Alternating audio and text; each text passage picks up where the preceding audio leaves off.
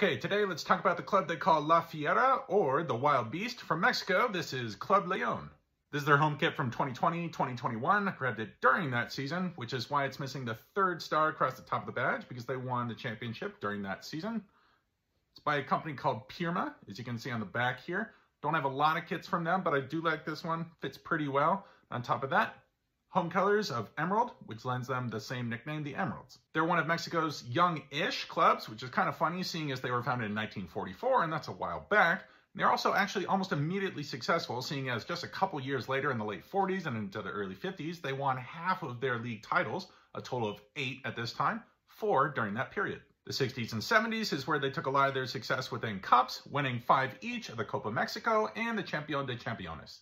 They also won the 2021 Leagues Cup, which is a relatively new tournament between MLS clubs and Liga MX clubs. You're going to see it coming up in a larger format coming up at the end of July.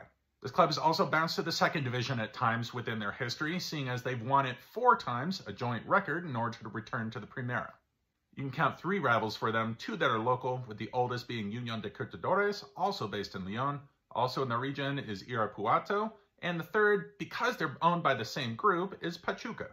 Here are your 2 key pieces of history about León. Most importantly, they were Mexico's first ever Campeonísimo, which is an honor that's only been achieved by 5 different clubs. And what it is winning the league and the cup in the same year. They did it first in 1949 and have only been followed by Chivas, as well as Cruz Azul, Puebla, and Necaxa since. The second is the revival of the club in the early half of this century, seeing as they took 4 cracks at promotion from the second division during the first decade and have finally achieved it in 2012.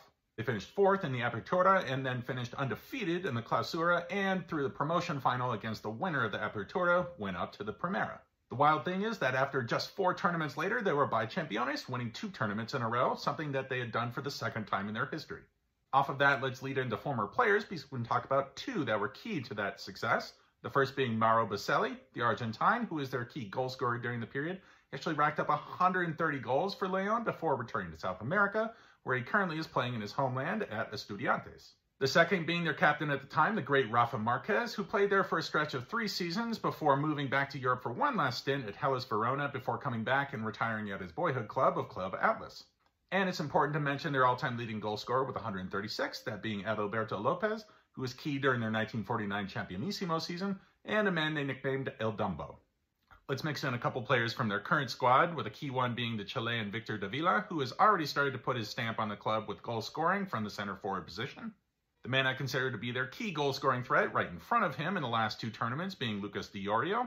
So I hope you enjoyed this one about Club León, the Emeralds from Mexico.